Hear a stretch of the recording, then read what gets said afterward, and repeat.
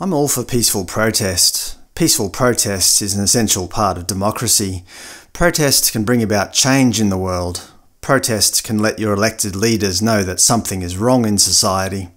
But when peaceful protest turns to violence, when peaceful protest turns to rioting, when peaceful protest turns to looting and vandalism, what do you think the government are going to do? Will they just sit back and watch you smash windows and vandalise their neighbourhood? Will they just sit back and watch you burn down buildings and police stations? Will they just sit back and watch you attack police and destroy their vehicles? Will they just sit back and watch you destroy society? No. When you turn violent, when you destroy property, when you attack the police and therefore the government, they will respond in kind. Will any of this bring about the change that you desire? No.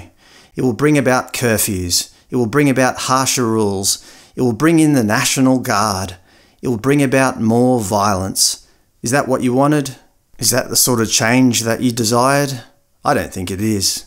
I know you're angry. I know you're upset. But violence and looting will be your death knell.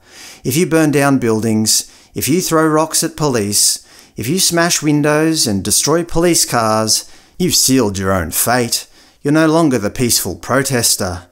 You're the enemy. Crossing state lines to incite violence is a federal crime. Liberal governors and mayors must get much tougher, or the federal government will step in and do what has to be done, and that includes using the unlimited power of our military and many arrests. Thank you.